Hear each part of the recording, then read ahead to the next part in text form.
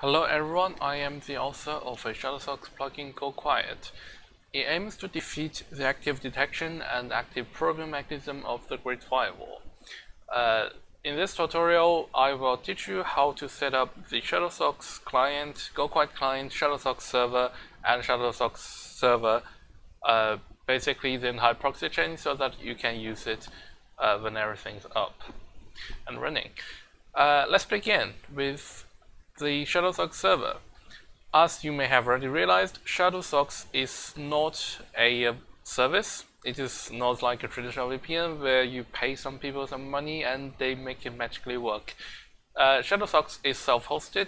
That means you need to purchase a VPS server, which is basically a remote computer that is used by yourself. There are several options, like the big companies, Amazon Web Services, Microsoft Azure, or Google Cloud Platform. I think they both provide some free tier services, and the basic instances are not very expensive either. But to go cheaper, you can go for some smaller companies like DigitalOcean, Bandwagon. Just search VPS on Google and you'll get the results. I'm not going to teach you how to set up the VPS instances. There are plenty of tutorials already on YouTube. I'm going to assume that you have already set up the instance, that you have already downloaded the SSH key, and you know how to connect to the remote server. Now let's begin from that. So let's launch PuTTY. Launch PuTTY. In this case, I'm using Google Cloud Platform with Ubuntu 16.04.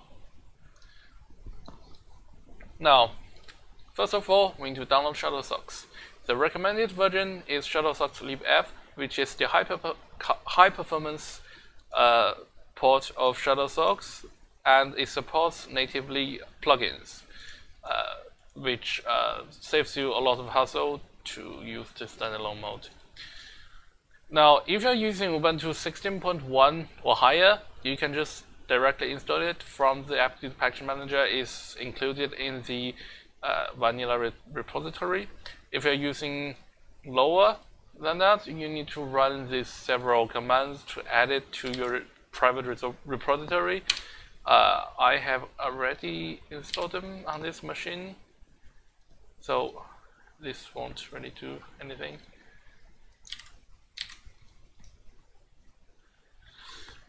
The update, and now we can install Shadowsocks.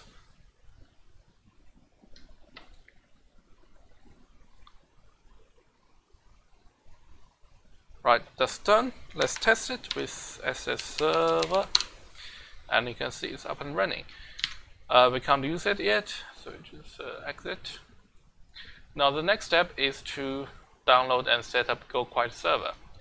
To do this, you go to releases in the GitHub page, and you look for the GQ server binary of your desired platform. Normally it's Linux 64. In fact, in almost all of the cases, it will be Linux 64. We download the binary, and for the ease for future, let's just remove it, rename it to GQ server. Now, configurations. There are two configuration files you need to consider about. One of them is the Shadowsocks configuration, which is located at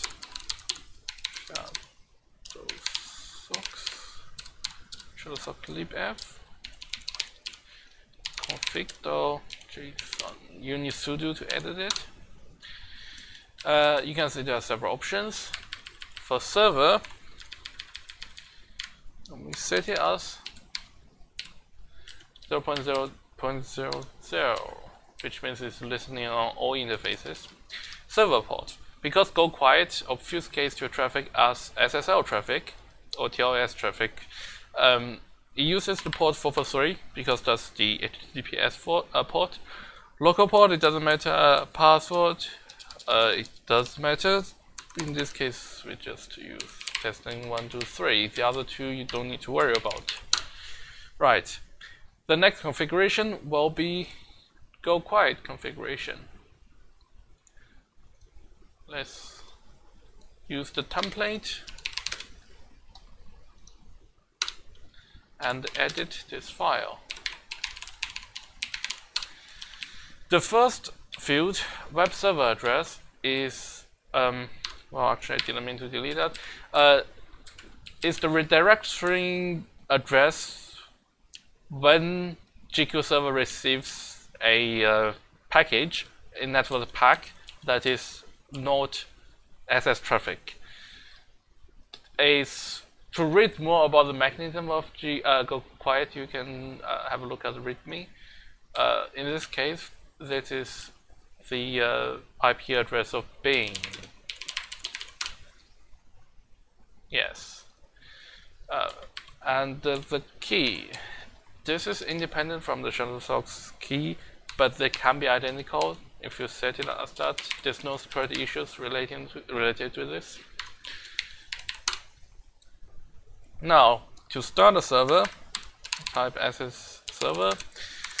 -C leads to the configuration path of Shadowsocks.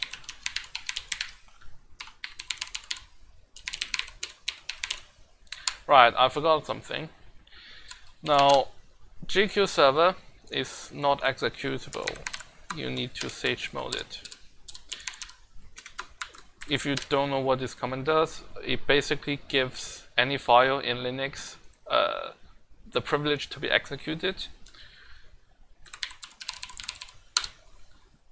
And now let's run. Alright, sudo. Yeah, sudo ss server. Sudo because we are binding to 443, and in Linux we have to have super user privilege. C shadowsocks-libev config.json. That's the Shadowsocks configuration. /plugins. There's no S. That leads to the path of our GQ server executable, plugin ops.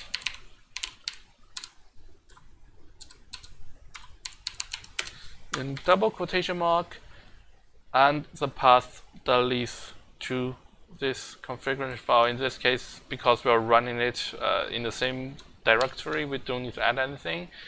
Enter, and we can see it's up and running. Now the next step is to download Shadowsocks client and GoQuiet client side. Then we'll look. To do this, you go to shadowsocks.org. I have no idea if this is blocked in China. If it is, just go to the GitHub page directly and download the release. And let's go to GoQuiet release and download your desired binary. It's either Win32 or Win64. Now I have already unzipped Shadowsocks. Let's just move GoQuiet client to the same file as well, the same directory as well. And we need to create a file in this directory called GQ client. Let's go to GoQuiet config, the template configuration, copy everything. Yep. And we have some configurations. The server name should match the IP. Well, how should I say it? The redirection web address of your of the one that's set in GQ server.json. If you don't understand it, just leave it as being. The key has to be the same as the GQ server key. The other two don't need to worry about. You can read more about it in README. Now, yeah, that's saved. Now we can open up Shadowsocks. Server address will be the address of your proxy server, which is the VPS. What is my address of the VPS? Let's look. Yeah, it's this one. Port will be 443. Password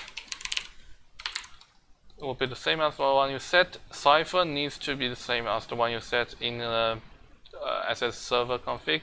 Plugin needs to be the path or just the file name if that's in the same directory. Plugin options will be again the path to that configuration JSON file, and proxy port that we'll talk about later. Let's just leave it as default 1080. So now let's click OK. The next step is to set your system proxy settings. I'm using a Chinese operating system, but basically if you type proxy, it should come up as proxy settings. Manually set proxies, enable proxy server, and you type 1080. This is the same one as the one you set here, and you click save, and it should be working now. Let's test it with Chrome. If you go for IP, yes, that is the same IP address as we just saw from our VPS IP. And yeah, that's it. You can browse the internet with using your proxy server. And that's pretty much it. Thanks for watching.